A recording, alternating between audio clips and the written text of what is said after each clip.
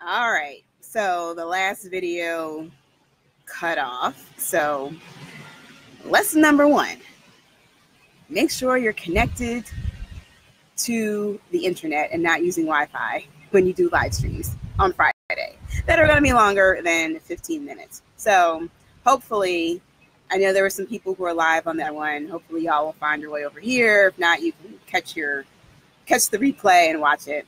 But we're going to keep on moving because that's what I do. All right. So I don't remember exactly where I was, but I know that we identified the foods that were going to be tempting to us and what feelings and thoughts that those foods would bring up. So now I want you to write down what you plan on eating at this event. So we know we're going to a specific event because we're talking about one specific event. If you're going to multiple events this weekend, do this exercise for each one. Yes, take the time to do it. And write down, what do you plan on eating at this event? If anything, you don't have to eat, right? You have that option to go to an event and not eat. Yes, you can do that. That's amazing, right? So I also want you to write down, what do you plan to drink at this event? So if you know they're going to have your favorite wine or your favorite alcoholic beverages, or it's an open bar or whatever, graduation party, what do you plan on drinking at this event? Are you going to take your 1 liter water bottle and just sip on that the whole time? Or are you going to be like, you know what, I'm going to drink wine. I'm going to have a cocktail. I'm going to have a beer. What is it? Make the decision ahead of time. Oh, that's what I was talking about. The power in being able to make a quick decision, right? We eliminate so much mind drama and so much energy when we can make a quick decision. So before I was talking about when you're in the restaurant and you're trying to decide what to eat and you're like, should I eat this? Shouldn't I eat this? Shouldn't I eat this? Should I not eat this? Right? That is just mind drama and energy. Make a decision. Hey, Niambi, what's up? So, learn how to make a very quick decision. All right, here's the other thing we're going to write down. This may be applicable to you or not. So remember, the first challenge that I talked about was going to an event and feeling like somebody's going to say something to you if you decide to eat out of your normal thing that you normally eat, right? So you go to Auntie's house and she's like, oh, I got my potato salad, honey. Here's my potato salad. Or you go to a church fellowship and they're like, oh, you know you want some cake? And you're like, no, thank you. No, thank you. I don't want to eat any cake.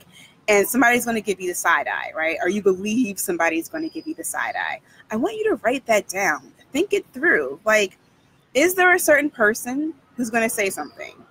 Is there someone who is going to have an opinion about you, what you're doing, who's going to have a thought about what you're doing, who's going to have a comment about your choices?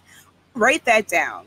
I have one client, every time she goes home to visit her family, she wants to stay on plan, but she has the hardest time staying on protocol because her and her sisters are used to eating. Like, that is their way of showing love to each other. That is their way of like socializing. And so she's like, oh, we went out to eat, and so we got to work through that, right? But that's a very common thing. The next thing I want you to write down is, after you write down, hey, Lisa, what's going on? After you write down what you think that person is going to say, what you think they're going to comment on, I want you to write down what you think they actually might say to you, right? Just write it down and humor yourself, right? What you think they might say to you. Because, like I said, we have a tendency to blow things up in our head and make these stories of what we think is going to happen, what we think somebody's going to say. And then when we actually write it down, it seems really, really silly, right? And you can diffuse that very quickly, right? And so remember, I want you to also think about how that comment would potentially make you feel. And this is a hypothetical comment. So if you're getting all like anxious and you're starting to get angry and upset about this comment that you have made up in your head that nobody has even said to you yet, you realize how silly that is, right? And that immediately, hey, Mr. Dash, what's up? That immediately diffuses what is happening. Okay, so again, for those of you who just joined, I'm walking you all through my very specific worksheet of how to handle social eating event, since this is the weekend, the unofficial kickoff of summer, and we got happy hours to go to and barbecues to go to and brunches to go to. I'm going to brunch tomorrow with my girlfriend. I'm very excited about that. So I just want you to be aware. So again, writing down what's up here, getting it out of here and putting it down on paper just really helps you to become aware of what you're thinking and what you're feeling when it comes to these challenges that we face when we're going out to eat socially, right? Very, very, very simple. But we don't take the time to do it. And then what happens? We go into the event unprepared and we end up doing everything we say we're not going to do. And then what happens? You wake up the next day like feeling regretful and remorseful and be like, I can't believe I did that. So here's my favorite part. I want you to write down, how do you want to feel at this event? So instead of just walking into the event and just letting whatever happen, I want you to really think about, how do you want to feel at this event? How do you want to feel when you walk into your girlfriend's barbecue, right? And you are sticking to your plan, you're doing what you say you're going to do, just like when I was telling you guys the story in the other video that cut off about how I went to the networking event and I left the networking event feeling like, oh, I just felt amazing, right? So how do you want to feel at this particular event? And then once you like really think about that and really feel the feelings of how you want to feel, I always like to think about my stomach, right? So my stomach was always like the barometer of how much food that I ate or how much I overate. And when I wake up in the morning, I like to feel a flat stomach. I don't like to feel bloated in the morning. I don't like to feel heavy, and I don't like to feel sluggish. When I feel bloated and sluggish and heavy, that means I overdid it the night before or the day before. So in the morning when I have like, ooh, my stomach feels nice and flat, that means I did good yesterday. So I always like to think about and embody, how do I want to feel the next day?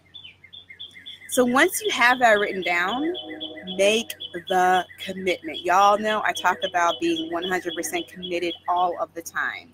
No eating plan, no diet, no weight loss, nothing is going to work if you're not 100% committed. Period. I don't care if you're doing paleo, keto, low carb, Atkins, South Beach, Weight Watchers, no watchers, whatever. It's not going to work if you're not committed to it, right? Because you're going to keep backsliding and doing the old things. So when you make that commitment, I want you to just like feel it and just write it down and say, I will intentionally choose to feel what? Finish that sentence and write it down. And I know it's taking a long time to go through this. When you actually sit down and go through this worksheet, it doesn't take that long. 10 minutes tops, probably 5 if you write quickly. It doesn't take that long. But think about how much mind drama and how much time we spend going back and forth about what we're going to eat. Okay, so that is my success plan, part of it, social eating success. So if social eating is something that you are struggling with, I want to talk to you about it, right? Because I can definitely help you.